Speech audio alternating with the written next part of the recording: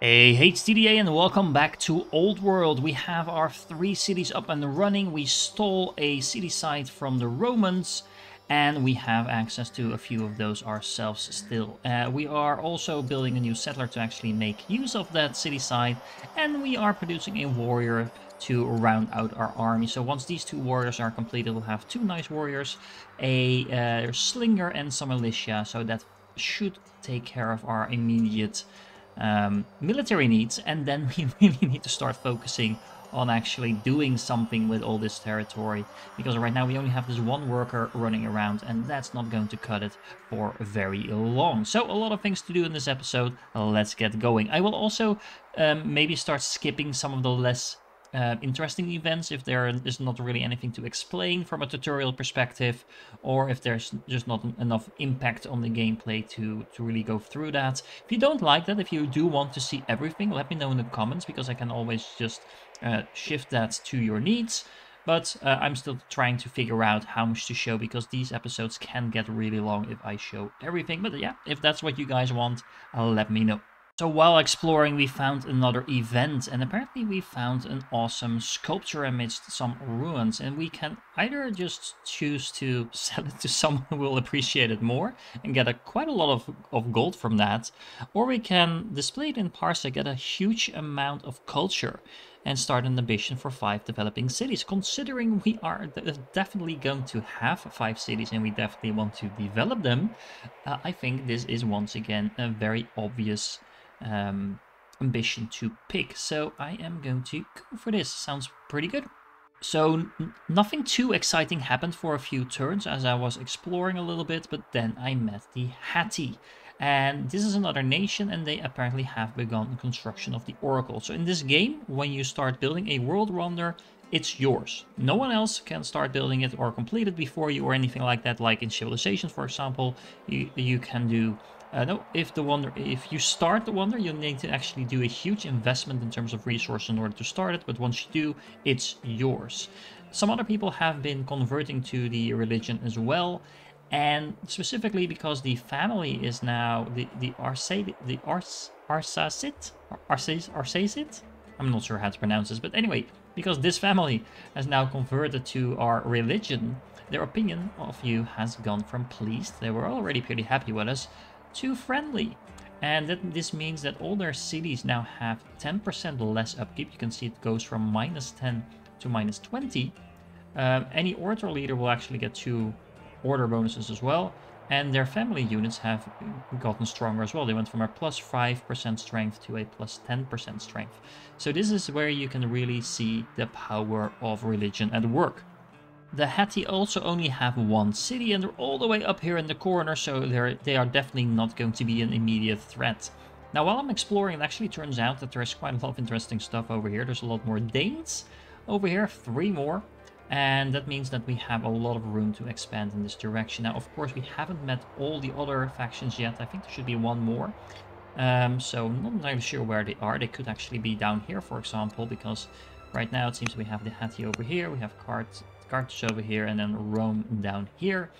And we are doing pretty well in terms of our relative power. So because we took this side, we'll soon have control of this area, and then I think we should start expanding to the east.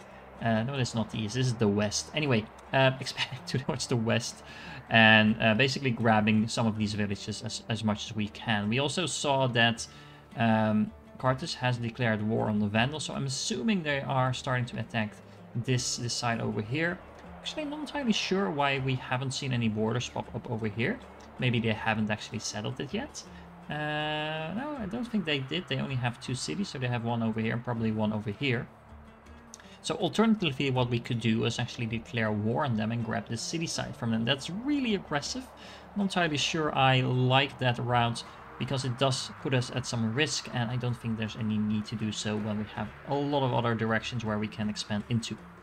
I know I said I wasn't going to share all the details, but I really like these small events that pop up every now and then and bring the world to life and kind of give you the ability to kind of think about what the story is behind what's happening in your empire. So right now we are arguing with Rome, who has the better general. So if we agree with them that they have an awesome general, they will really like us for that, but our wife, who is currently our best general in our own army, will not appreciate that and basically no longer be able to be a general.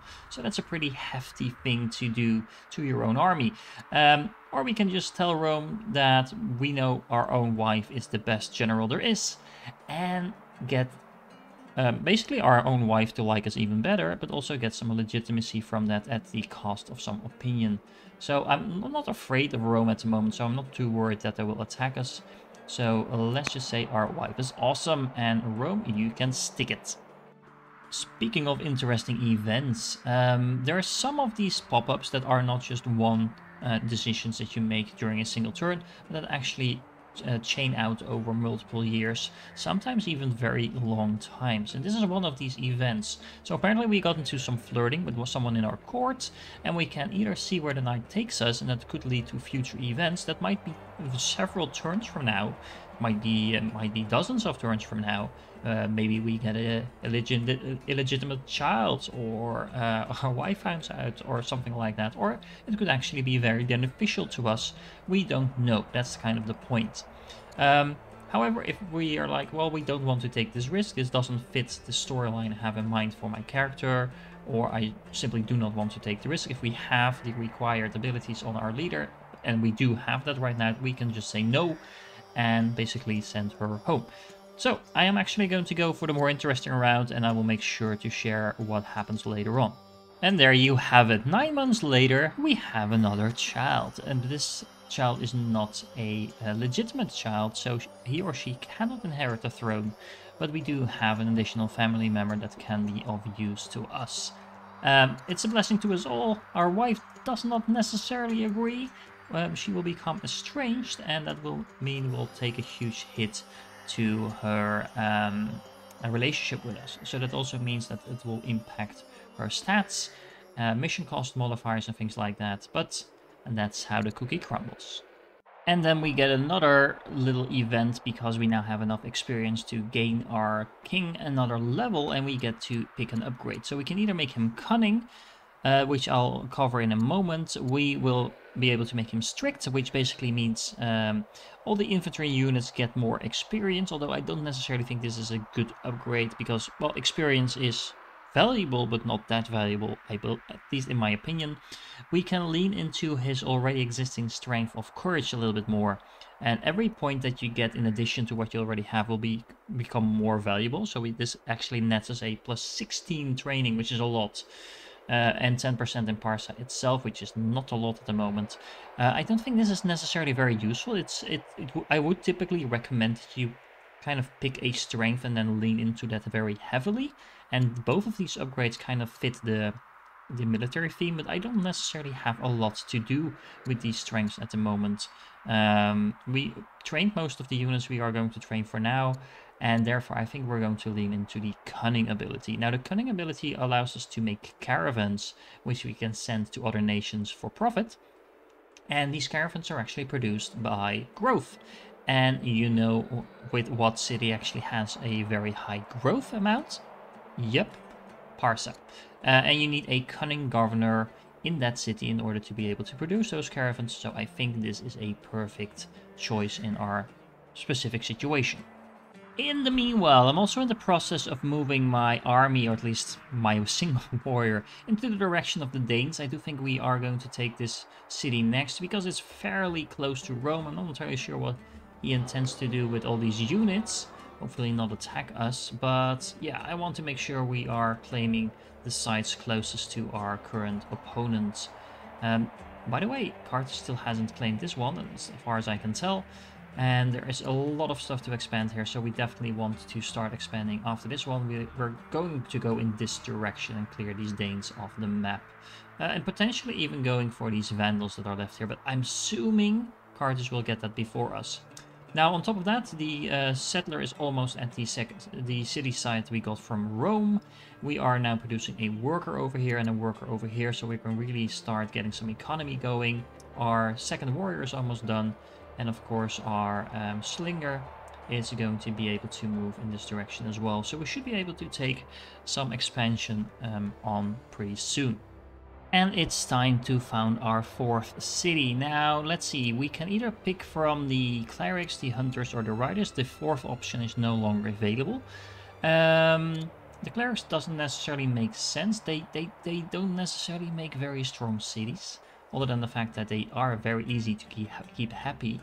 And we don't really have anything with monasteries or temples going on for the moment. So it's going to be a rider or hunter city. We're not going to build any camps or nets here. So then I think I'm leaning towards doing another rider city, because again, it's going to be connected from the get-go, so that's really convenient. And we'll have a secondary location where we can build mounted units very easily with a lot of upgrades. And this is kind of going to be on the front line potentially, with the Carthage being here, Rome being here. So being able to produce cavalry really easy over here is probably going to come in handy. So let's go for that. Oh, apparently there's a lake nearby as well. That's nice, and we are now known as the Pioneer. So we're really starting to gain some legitimacy. We have quite a lot of orders coming in every turn now. Not to mention the orders that we get from having all our families really pleased with us. We are all at plus 200 with each of them, and that's really, really strong. So this is a very, I think, again, a very good example of a very strong start in the early game. Now, we are playing on a relatively low difficulty. It's kind of the normal difficulty, so to say. So if you're going to be playing on hard difficulties, the AI will have more cities and things like that, so you'll have less room, but still, it gives you a feel for the approach of the game. Now let's see what we set our cities to do. We actually have both of the Sassanid cities, the hunter cities, that are idle. So let's see, let's start building a worker straight away so we can, well, not take care of that citrus, but at least start developing this a little bit. And then we're probably going to do the same over here as well. Do we have all the resources for salt? I do believe so. Actually, it's going to be very beneficial if we get the salt, because the Sassanid actually want this, so that's a win-win there. And we still need the land consolidation for the olive, so that's not going to happen. Let's see, let's do some more exploring as well. As you can see, there is a lot of Danes over here, so at least the Hatti should be able to expand if they want to. It's not necessarily good news for us, but hey, that's not going to be a problem either. We do want some competition in this game. Not too much of interest over here. We have found the edge of the map over here, because it's of course a game that plays in the old world. We're not going to be traveling around the entire world or anything like that. Oh, more vandals. Ooh, that's actually interesting. We might want to prioritize that one. There's quite a lot of units actually. So there's 3 over here and 1 over here. And I just moved my army to the other side of the map. Yeah, that's a thing. Although we should be able to grab this pretty easily. And then if we can grab this, we're basically cutting off Rome from this side of the map. They will be stuck in this corner. I'm not entirely sure what's over here. Of course, there could be tons of stuff over here. But yeah, this is a very strategic location to pick, because that will basically cut the map in half. It's also at the edge of the map, so it's relatively easy to defend if I wasn't stretching out so far. So that's the thing I don't like about this. So getting these 2 cities first, and maybe actually this city as well, could probably be a little bit more strategic, because then I keep my cities kind of centered around my capital rather than trying to expand in a very kind of a lengthy eastward direction. Choices, choices, choices. Okay, so our son is growing up now, and we can pick a direction for him to study in. And this is a choice you will pretty much always get with a younger child that is your heir. You can either steer him into the direction of one of the 4 core strengths, or you can just say, go out into the world, and then he will become exploring. Those are basically unique events that can be all over the place. You don't really have control over that. But if you want to kind of know what you're getting, then picking one of the 4 options is best. Now, I actually think we might want him to become very wise. That will give us a very very sciencey leader. And for now, I think we're doing very well on the military part. We have a lot of cities, so we don't need the growth. Politics could be an alternative to that, but I think getting some science going could be useful. And remember, this global 0.5, it's not a lot, but it will start counting straight away. So you don't necessarily need to wait until he becomes our leader. It will become a lot stronger when he is, but until then, we'll also be able to make use out of that. And here's another one of these events. Our son is growing up and boys will be boys, so he's kind of out and about with his friends. And we can either say that's okay and he will become witty, humble, righteous, or bold. And basically that means he will get a pretty good trait that will give him a strength. And also comes with some stat upgrades, 2 of them to be exact. So it's either wisdom and charisma, wisdom and discipline, or righteous, which actually means our cities are going to be very happy, or bold, and then he will become kind of like his father, a very strong and military minded. Or we can scold him for not doing his studies and he will become disciplined, so still a bonus for him, but we actually get a bonus as well, and we actually get the strict upgrade that we passed up on earlier.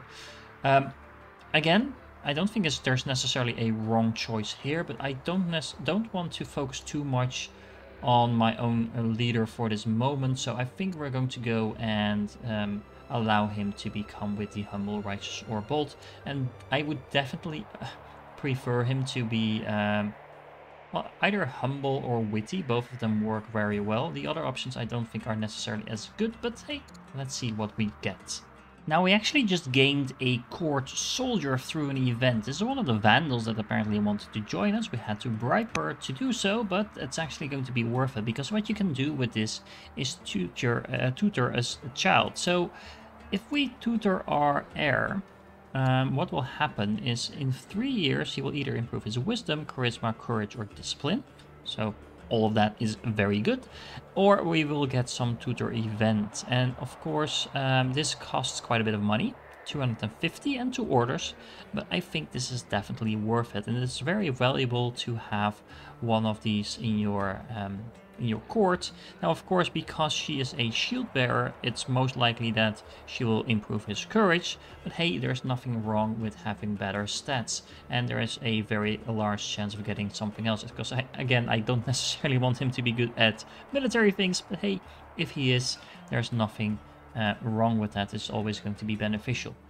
In the meanwhile, our workers are starting to come online, and then we have 2 workers in our capital.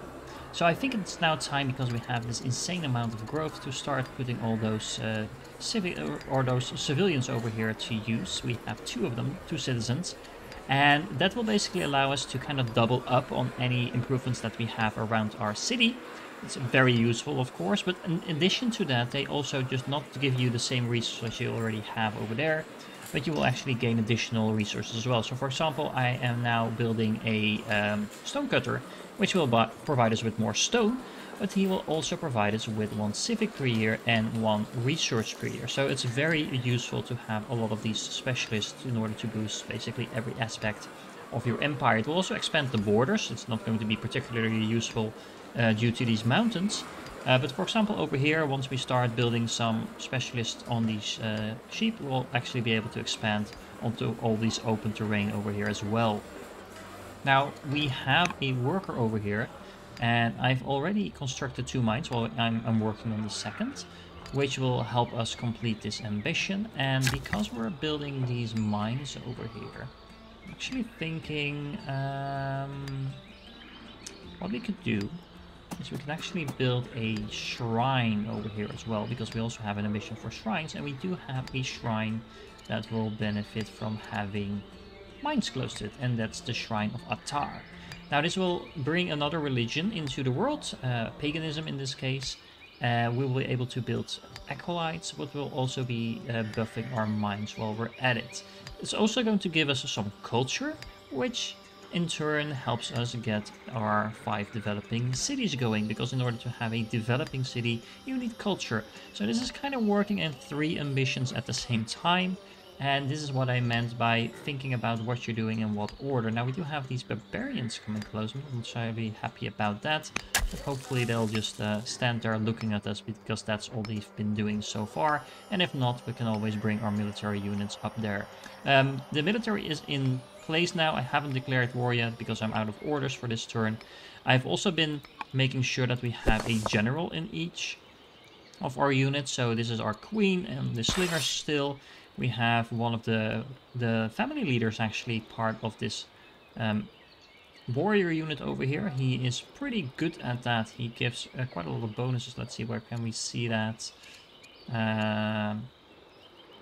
Yeah, he gives us a lot of strength and bonuses and things like that. So he also gives us an ability that the unit cannot die as long as it has more than 1 HP, which makes it really hard to kill as long as we move it out once it gets into danger.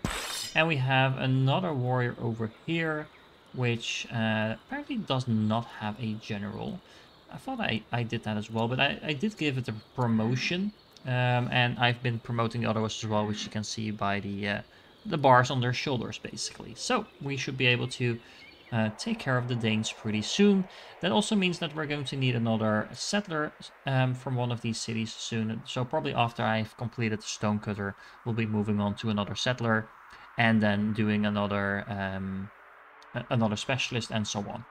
And because we have been doing a lot of exploring in the meanwhile, nothing really of specific note that I've discovered other than some landmarks, but we did get another title, the Intrepid. And this means we can set another ambition. And in this case, we can set ambition for 20 urban improvements. That's a lot, honestly.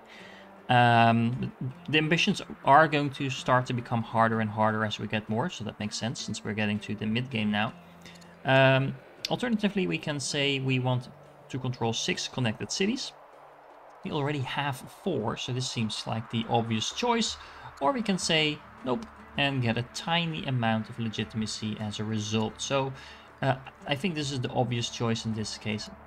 Having to build another 19 urban improvements will take quite a long time, so let's go for the 6 connected cities. So we do actually need some more cities, but we're actively working on that. And having them connected is definitely something we're going to want to do one way or another anyway. Well, this is a little bit of disappointing. The prince actually got the upgrade that we wanted least. He's now bold, and he gains 2 courage from that, so that's a lot, but it's not necessarily what we wanted. Well, we'll have to deal with it, and maybe if we get a very strong military reader, we can always take the fight to our enemies or gain from it in other ways, but yeah. Once again, you just have to deal with what you get. Hattie apparently made peace with the Danes, and we get some more religious events now. So let's see. We can have this skilled Kohen in our capital oversee our scribes. We'll get a lot of civics from that. We can send her to improve relations with people from Judaism, or we can turn her away and get a lot of experience. There's no bad event here, so that's nice for a change. I think we could stand from having some more reputation, maybe, although the civics is quite a lot as well. And I mean, we have a pretty solid relationship here, and pretty much any head of this religion is going to be better than our grandfather. He's aged 84 anyway, so he is going to pass away sooner rather than later. This is tempting as well, though. So this is kind of the greedy approach. This is worth about 5 turns worth of civics, and that's quite a lot.